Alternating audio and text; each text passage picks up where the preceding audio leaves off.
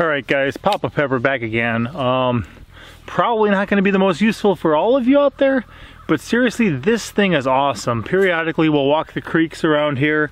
You find a bunch of interesting stuff. Sometimes you'll find fossils, people find Indian arrowheads, Native American arrowheads, and a variety of things. You see creatures, water snakes, stuff like that, frogs, but one thing we find is a lot of bones.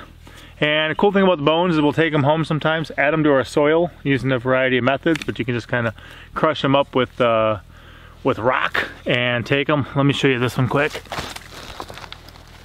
You know, oh, like this is a big bone. There's a lot of good crumbly bone marrow in the middle here, and that can all get used to build up the soil. Yeah, I mean, just coming out right there, just with my finger. But anyway, I found this one. And a while ago I was at a friend's house, and he had one of these. It's just I think it's a rib from a cow. And it said, you know, Montana back scratcher, and he had it at his house. And I thought, oh, that's kind of interesting, that's kind of neat. But I was out here cleaning up my garden the other day before it got killed, and I'm like, you know what? Wow, this is like the best. Oh, the best back scratcher actually I've ever had. It's got a little bit more of a bend to it than the normal, you know, little bamboo hand with the claw that commonly gets sold different places. But I forget how good it was just to be able to scratch your own back sometimes. All those hard to reach places, you can really do a pretty good job.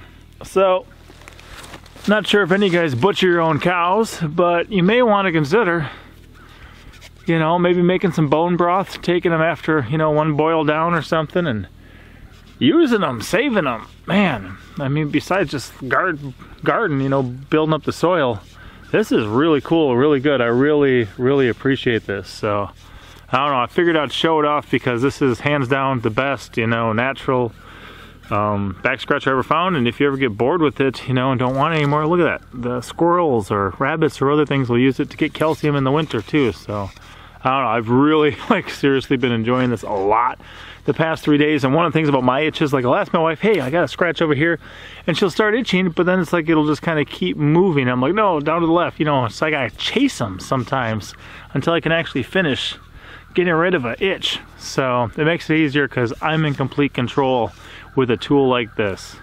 All right, guys, pop out.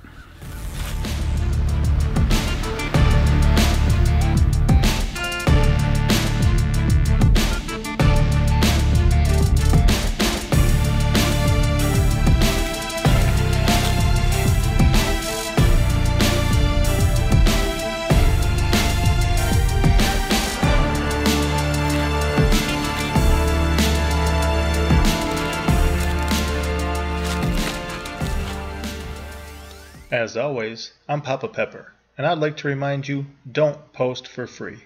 If you'd like to be part of a revolution in social media, an economic power to the people where users can actually blog for cryptocurrency, then I'd recommend that you check out Steemit.com and join the revolution. Papa out.